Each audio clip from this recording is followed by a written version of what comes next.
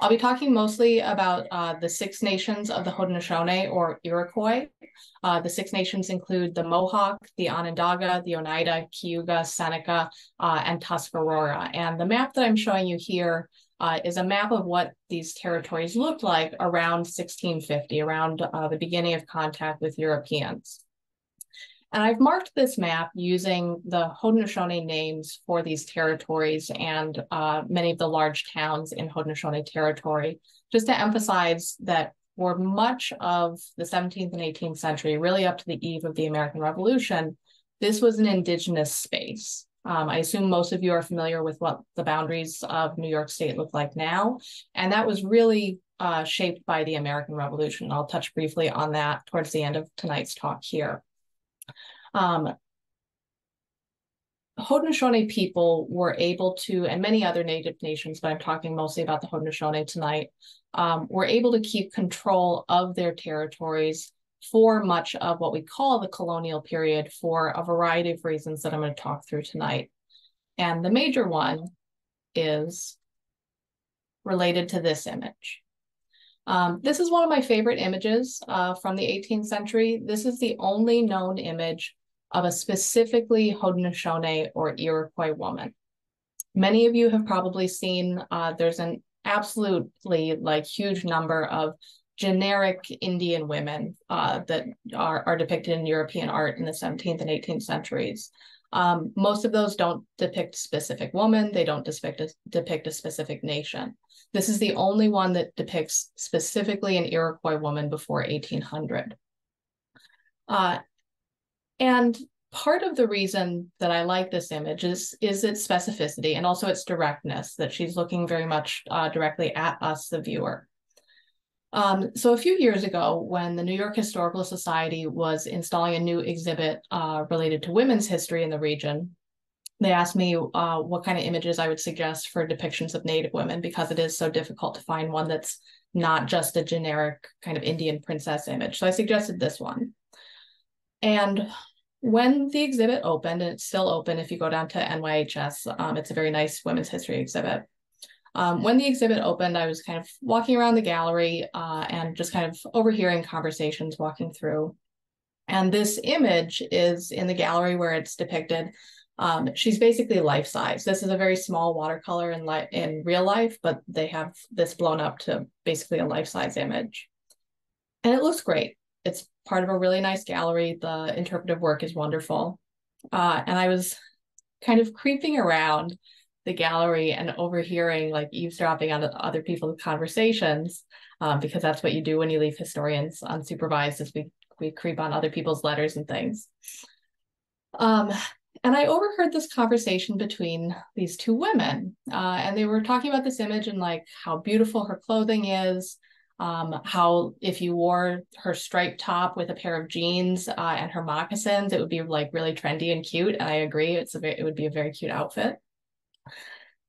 And then one turned to the other one and she said, I wonder where she got the money to pay for all of the ribbons and beads.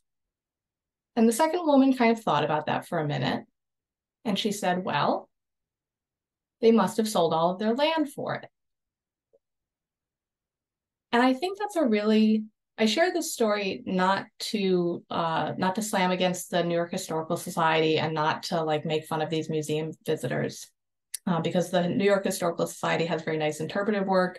And I tell this story because I think that this conversation really encapsulates several decades of academic scholarship. That's why these women have these ideas and have this conversation. And the ideas that I think it encapsulates is that the idea that Indigenous culture is inherently replaceable, Indigenous nationhood is inherently replaceable, that somehow participation in commercial culture and buying things is inherently damaging specifically to Native cultures, and that women's purchases especially are frivolous, unknowing, and damaging. That people are selling away land for a handful of beads. That's a very familiar story. And much of my talk tonight, I'm going to argue that the way that we interpret this image matters very much, and it matters the way that you interpret what she's wearing here. So what she's wearing, she's got probably a linen jacket or bedgown, kind of ruffled at the edges there. She's wearing a wool blanket trimmed with silk ribbon, a wool skirt trimmed with silk ribbon, and probably silver brooches down along the bottom there. And then also wool leggings with some silk ribbon and silver brooches again. And then the strap that you can see over her forehead here and the thing on her back, that's actually a baby in a cradle board. She's got the little baby in the cradle board is also, the cradle board is also made of wool and probably decorated with either silk ribbon or glass beads. And all of that means that it is very easy to interpret this image as evidence of colonialism, as evidence of replacement of this woman's traditional Mohawk culture with European trade items. Because basically everything that she's wearing here, everything that the baby is wearing here, at one point probably passed through a European trader's hands.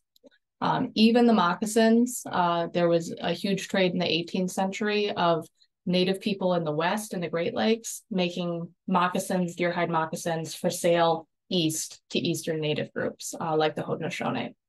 So a lot of the items that she's wearing here are very likely to have passed through the hands of a European trader at some point. But I would argue to you that the source of your clothing does not determine your culture or your nationhood. I would guess that many of you who voted yesterday did not put on like your traditional American tricorn hat as part of, you know, the traditional act of American voting. You probably wore what you wore every day. Much of what I'm wearing right now was made in places like Vietnam or Laos or Thailand or other places outside of the United States. And that's because it was made for the American market and it was made for people who are secure in their nationhood, that we are not making an argument about our nationhood through our clothing. In large part, clothing is an argument that people make about themselves. In situations like dealing with women's history, especially, or Native history, or the intersection of those two things, where people often didn't leave a lot of their own records for historians to look at, that means that clothing is especially valuable as a record of what were the stories that people were telling about themselves. We have an absolutely huge amount of writing by other people writing about Native people in the 17th and 18th century, but we have relatively little of Native people writing about themselves. So what can clothing tell us about how people, what the stories people told about themselves? Excuse me, I'm a little bit under the weather, so I apologize if my voice is a little rough. So I'm going to start with the stories that Europeans told about Native people, just to give us some context for the stories that Native people told about themselves in a bit. I'll return to that image we were just looking at. These are two of the first images of Haudenosaunee or Iroquois men that we have, made in about 1700. And there's quite a lot of writing and depictions of the Haudenosaunee and other Native people as naked Indians. There's a lot of concern among Europeans in the early 16th and 17th centuries about this nakedness of Indians. And this is coming from a lot of sources. One of these sources is that clothing, and specifically European style clothing, is seen in the 17th and 18th centuries as a necessary prerequisite to Christianity. Europeans are very, very invested in converting the Iroquois or the Haudenosaunee specifically because they're basically the most powerful military presence on the North American continent. And as such, converting them to Christianity, getting them to wear European style clothes, was seen as an absolute military and political necessity. It was a large part of basically all diplomatic efforts from the French, the Dutch, and the English until well past the American Revolution. And I'll talk about what that looks like in the American period towards the end of my talk here. And this emphasis on nakedness comes out of a particular emphasis on what nakedness means in a religious context. There's not a concern about nude Indians, and anybody who's lived in New York for any period of time during this time of year or later in the winter especially knows that you are not naked in New York in the middle of winter. Native people are not literally naked or nude. Nude is the term that Europeans use in this period for like actually without clothing. Nakedness was much more about ideas about poverty and specifically distance from God. So the idea was that nakedness was more about the spiritual nakedness than the actual nudity of the body, although we do see quite a bit more skin on display here than Europeans might have. So this is the reason that Europeans spend a considerable amount of effort trying specifically to change Haudenosaunee clothing over the course of the 17th and 18th centuries. They do this through missionary efforts. They do this through sending traders. They do this through attempting to set up schools. It's a very long and very sustained effort aimed specifically at the Haudenosaunee. And this effort comes to focus specifically on Haudenosaunee women, because both for Europeans and for many indigenous groups, women are the ones who make and buy most of the clothing. So that means that all of these debates, concerns, tensions around who's wearing what and how came to focus on what kind of work were women doing, and therefore how also to change it.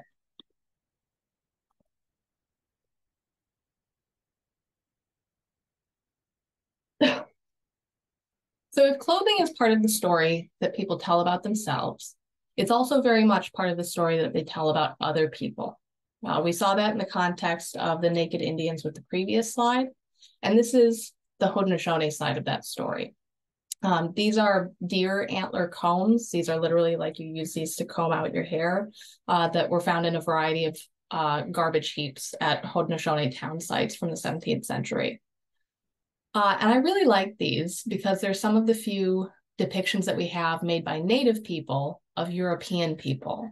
These are relatively rare, like across North America. And as you can see, they all depict Dutch people. This is in the Dutch period of New York. Excuse me. And one of the things that clothing in particular tells us about how people think about themselves and others is how they draw distinctions between themselves and others. One of the Haudenosaunee words for Dutch people specifically was button people. And you can see that very much in a lot of these combs, that there's an emphasis on the buttons on the men's coats, the breeches, like the big breeches in the lower right one, and also hats. And these become, for the Haudenosaunee, really emblematic of European clothing. Like if somebody is European, they have a hat, breeches, and often buttons. Like that's what it means to be European. And that conversely also means that those are items that the Haudenosaunee are not interested in. Those are not indigenous items. Those are not part of things that Haudenosaunee people adopt because they are so symbolically European. So over the course of the 17th century, excuse me, I'm sorry about coughing if anybody's getting that loud. So over the course of the 17th century, as the white population increases, Dutch settlement increases, very early on, beginning in about 1630 and in increasing amounts as the 17th century goes on, at Haudenosaunee town sites, again in those garbage dumps or garbage piles, we see a lot of these. And what these are is these are about the size of a quarter in real life. And this is a two-sided kind of disc that's clamped onto the end of a piece of fabric, like a bolt of fabric that you would buy at like a Joann fabric store right now, that size. And it was clamped onto the end of fabric after it was done being woven and dyed and everything in Europe to show that the taxes had been paid on it in Europe. And these do not show up in either settler towns in the North American colonies or really often in European towns. They show up in very specific places in European towns. Because what these show is the presence of that really huge bolt of cloth, like 25 to 30 yards or sometimes more. And the reason they don't show up in colonial settler towns or often in European towns is people bought cloth the way that you would buy cloth at a fabric store now. You went to a store or merchant, you had your piece cut off of like however many yards you wanted, or you buy clothing from a tailor or whoever, and you're not buying the piece that has the tax stamp on it. So these tax stamps were usually in Europe taken, melted down, and reused, the lead reused. So they don't show up often there. Where they do show up often is specifically in Haudenosaunee towns.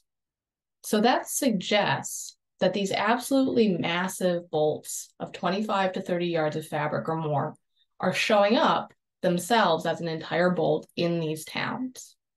And from descriptive records also, we have a sense of like, there's a really radical change in Haudenosaunee clothing around this period, around 1630, 1640. Dutch descriptions of of Haudenosaunee clothing stops describing them as wearing turkey feather mantles, leather, deerskin, things like that, and starts describing them as wearing wool. And these are from wool production centers in both England and the Netherlands. So it suggests that there's something pretty radical that happens around 1630, 1640. And from what I have been able to piece together from traders' prices, what I think has happened in that early 17th century period is there's a huge drop in cloth prices. Dutch prices for cloth for trade to native people very early in the 17th century, in like 1614 when Fort Orange is first established, are quite high. And there's a lot of native complaints about that specifically. But in the 1640s, it falls really dramatically from what direct evidence of cloth prices we have. And there's this huge flip all of a sudden of these tax stamps start showing up in garbage heaps, and descriptions of native people wearing just wool cloth across the board appear. So something happened, and native people's clothing changed really radically in this region. And what that did for Europeans was it very much fueled the hope for conversion. Because Europeans are looking at this and they see native people adopting large amounts of cloth, in some cases European style clothing like linen shirts, native men sometimes wore European style coats, in addition to a mixture of native items like leggings and breechclouts. And they hoped that this was the first step towards conversion to Christianity. And this hope very much remained part of European thought well into the 18th century. This is from the account book or store register of Gellis Fonda, who is coincidentally Peter, Jane, and Henry Fonda's ancestor. And Gellis Fonda was a trader just west of what's now Albany. And he kept this ledger of accounts that he had with both native people and white people that's very revealing.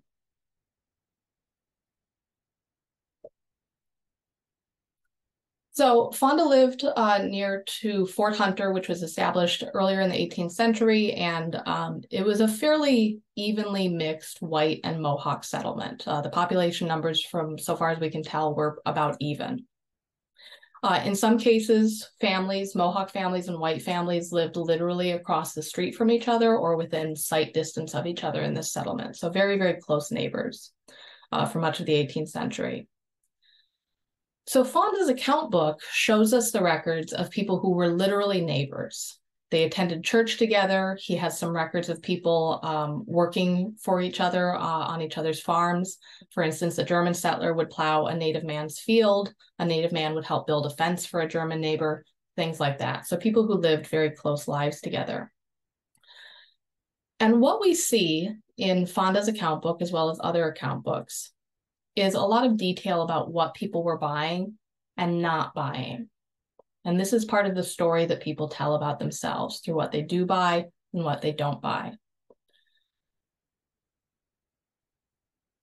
So Fonda's native customers, these are kind of like itemized credit card receipts. Like you can see exactly what somebody bought. So here, Sawistawa is a Seneca woman who's visiting. She bought a blanket, she bought some garters or gartering. She bought a shirt, a blanket, and she has a small belt of wampum and pound in pawn for credit. So you get a fairly detailed sense of what people are buying. Excuse me. And the white customers that Fonda had were buying things very consistent with what we see in a lot of large towns like Philadelphia, New York City, Albany. They're buying items that they're using to make kind of tailored men's coats, tailored women's gowns, and things like that. A lot of structuring items. Native people that bought from Fonda bought many of the same items, the same kind of cloth, the same kind of clothing. They would buy shirts and things like that. But they did not buy buttons, linings, or buckram stiffening. So things that would be used to structure like a structured tailored man's coat. They're also not buying thread for the most part.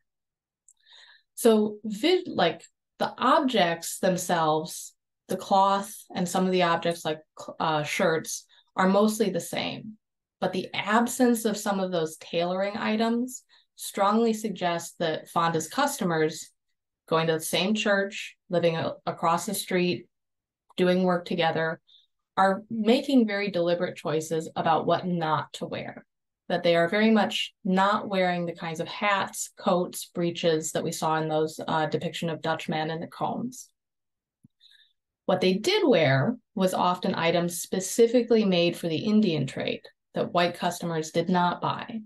So things like the moccasins coming out of the Great Lakes made by other Native people and then bought and resold by Fonda, or items like the leggings that we saw on the woman. Excuse me. So there's a large and very growing trade in what's called Indian leggings that places like the Albany Poorhouse would have widows would give cloth to widows in 18th century Albany and have them sew those leggings specifically for the Indian trade for sale to traders like Dutchess Fonda as a form of support. So instead of having a widow go into the poorhouse, have her manufacture these leggings for the Indian trade. And white people were not buying these. So this combination of things shows us that even in a settlement like Fort Hunter, where people have very, very intimately intertwined lives, they are making choices to visually distinguish themselves. And this is not only about visual clothing distinctions. This is a digital analysis of the church congregation at Fort Hunter, where Dutchess Fonda himself attended. What this is if you have the baptism of a child and you have the two birth parents and the two godparents, and you draw a line between all of those adults, and you keep doing that and keep doing that and keep doing that, you eventually get something like this, with all these lines between a dot is an individual person, and then the lines are connections between those people. And Fort Hunter looks really weird. I've done this for about 90 church congregations across all of early North America at this point. This is the only one that looks like this, because this is also the only one that has a population of equal white people in blue and Native people in red.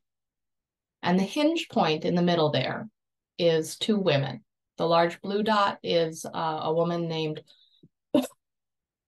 Anna Peak, and the smaller red dots off to the right there are a woman named Haudenosaunee and her husband. And Anna Peak sold cloth. She was also accused of selling liquor like a fountain by one also cloth and liquor trader who wanted to drive her out of the business. And she was a midwife, which is also likely why Anna Peak was such a hinge point in this congregation. And one of the things that we can see from this is Fonda's customers.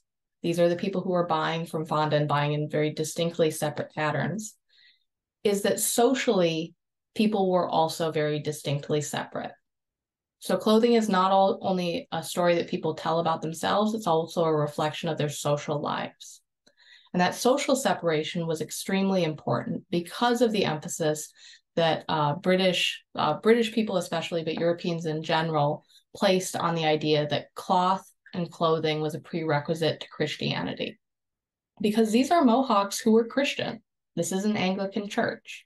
These are Mohawks who are buying cloth and clothing from Dutchess Fonda at much the same rate as their white neighbors. And yet, they didn't look the same. So this woman on the left is the woman that we looked at before, and the woman on the right is an image of a woman in the Netherlands, but it's likely similar to what would be worn in the Mohawk and Hudson valleys here in the 18th century. And they're not that different in some ways. There's kind of the light colored upper clothing, the jacket or the bedgown. There's the blue lower clothing. It's a little bit shorter. It doesn't go all the way to the ground because both of these women are involved in domestic or agricultural work. They're both covered about the same amount. The Dutch woman has her elbows out. They're likely wearing a combination of very similar fabrics, linens, calicos, wools. And yet you would not mistake one of these women for the other.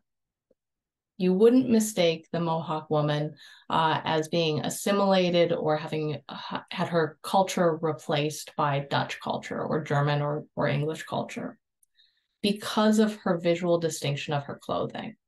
And the argument I would make to you tonight is that that was a very deliberate choice on the part of Native communities. Because of this more than 2 centuries of pressure to convert to Christianity, to change modes of clothing, for women to change the kinds of clothing that they bought, then the kinds of clothing that they made, they were very aware of what their white neighbors wore. And they were very aware of what Christian missionaries and mission schools wanted them to change to. And especially once we get into the American Revolution period, there's a lot of very specific pushback from Native communities to that. During the just before the American Revolution, when there was a Presbyterian proposal to establish a school in Mohawk territory, one of the Mohawk chiefs who was a speaker for the women. A speaker for the women is an official position within Haudenosaunee governance that spoke on behalf of the Council of Clan Mothers. And the speaker for the women specifically rejected a school that would teach girls sewing, in addition to other things like animal husbandry, livestock raising, and European-style agriculture. And he specifically rejected it using very pointed language about ideas about English hierarchies of race. Because that he said that if the Haudenosaunee or the Mohawk were to allow this school, they would be bent down low like Negroes among the Dutch. That for the Haudenosaunee, this idea of this school that was supposed to change their gender roles to look more like the English gender roles would specifically bring them into the system of racial hierarchy that they had seen develop among the Dutch and the English. So they're very much aware of kind of the place that the English want Native people to occupy in this racial hierarchy and how it's connected to Christianity and how it's connected to clothing.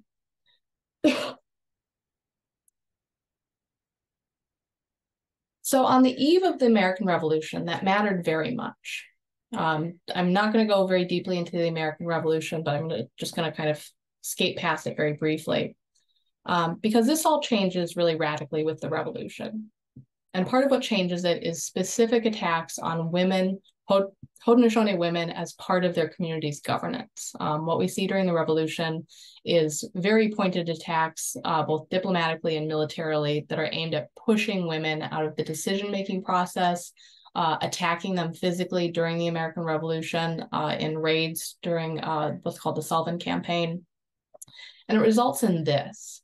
This is the same view of what's now New York and Lower Canada that we looked at earlier. And this is what that territory becomes by 1840. The kind of gray colored areas here are what remained of Haudenosaunee territories, and then the dark gray is Haudenosaunee reservation territories today. So it's very much greatly restricted. The American Revolution precipitates really a huge land loss for Haudenosaunee and other Native communities. Part of this comes out of specific post-war attacks on, American attacks on Haudenosaunee alliance with the British. In the early terms for negotiating peace with the Haudenosaunee, Washington, as one of his first presidential acts, said that the Haudenosaunee should be made to discover some sign of repentance. And this is what that repentance looked like, very significant and precipitous land loss.